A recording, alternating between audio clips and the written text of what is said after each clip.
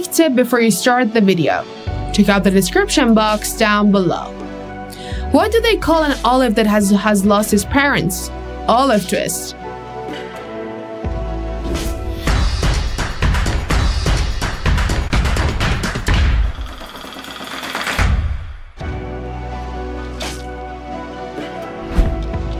Hey guys, how are you? We all adore these little Mediterranean marvels, and by that I mean olives. But did you know that they have a dark side too? Today, we're peeling back the layers to uncover the not-so-glamorous truths about olives. So get ready to see olives in a whole new light. You might be surprised. First of all, the main product of olives is olive oil. Olive oil is made entirely of fat. It gives us vitamins E and K1, which are important for our bodies. But it doesn't have vitamins A or D because those are not found in fats. If you want more nutrients, you need to eat whole olives instead of just using olive oil. Let's start debunking. Number 1. Olive oil doesn't have that much of antioxidant properties. Actually, the amount of antioxidants in olive oil can vary widely, especially if the olive oil you're using is genuine or is an extra virgin quality. Coffee actually contains more antioxidants than olive oil, but this also depends on the quality of both products. Number 2. All olive oil is an anti-inflammatory. Only the excellent quality extra virgin olive oil may have some anti-inflammatory properties. In fact, when tackling inflammation, a root cause of many health issues today, it's crucial to avoid activities and habits that promote it. This approach is not only more effective, but also more economical than relying on treatments like just using olive oil.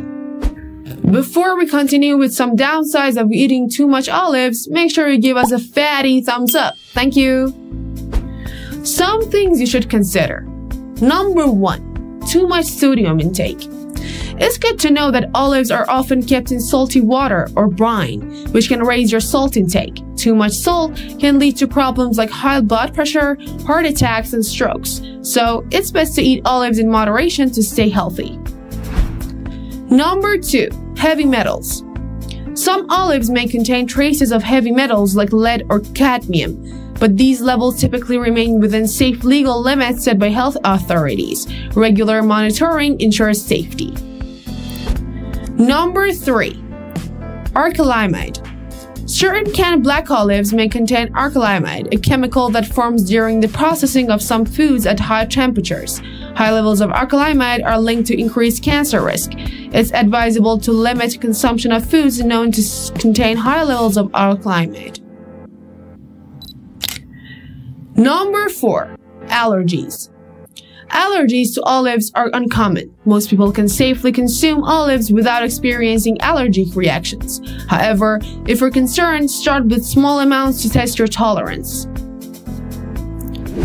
So, next time you reach for those delicious olives, remember their story isn't just about taste. From concerns about sodium to allergies to the benefits, it's clear they're more than just a snack. By enjoying them in moderation, staying informed, you can savor their flavors while keeping your health in check. Don't forget to like and subscribe to our channel for more videos. Until the next video, goodbye!